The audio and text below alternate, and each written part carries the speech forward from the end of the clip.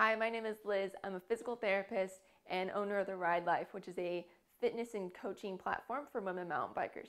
Today, I'm going to talk about hand issues and how that relates back to the strength of your core. So whenever we think about hand issues, we think about pressure control, we think about gripping, we think about how we can change our setup. Those things are really important to note. They're really important to change and alter, can make important, very large differences for you. But a lot of times you don't think about why you have so much pressure on your hands to begin with. Why are you putting and loading that so much?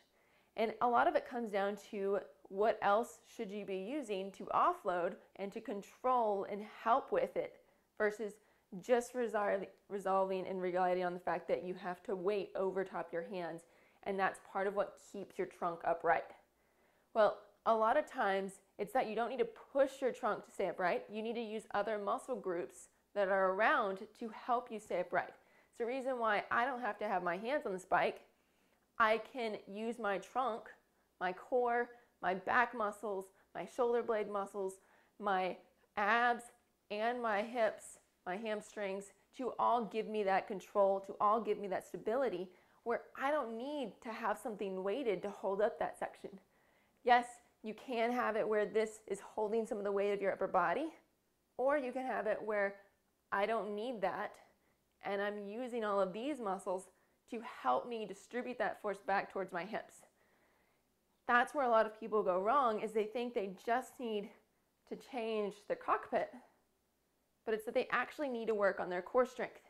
They need to work on their back extensor strength. They need to work on their hip hinge and understanding actually how to move at your hips versus your low back, versus your upper back, and weighting over through here.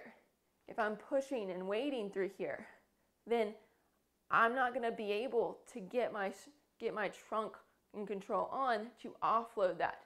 And same thing whenever we're up and out of the saddle, it's that I don't want to be pulling back on this to gain stability and being drugged by the bike. I want to be able to be strong in this position, have strong back, have strong shoulders, and put the weight in through my hips, through my legs, down into my feet.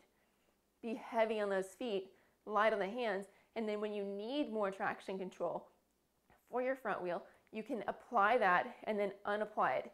It's all about giving your hands, giving these other things breaks so you don't overdo it.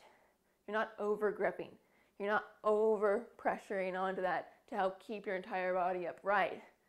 And you can tell whenever, if you get on the bike, just go through this. Do you collapse into it and let your arms and hands take the weight? Or do you know what it's like to actually offload that and feel that difference of your trunk turning on, of your body, knowing how to utilize this control to offload your hands, to offload what all your upper body, your upper back has to do. And so you're utilizing all these things put together in combination, and you're not overweighting your arms. And so sometimes the answer to your hand issues, your hand pain, your hand numbness and things like that is because you're putting pressure on these other aspects, or that you're over gripping, you're other doing these things, but it's that you need to distribute that load back to your trunk, back to your hips, back to your feet, which is your other base of contact with the bike when you're up and out of the saddle. And so you can understand that loading, that control for being in this position, but without loading your hands. I hope this makes sense. Let me know if you have any questions. Cheers, guys.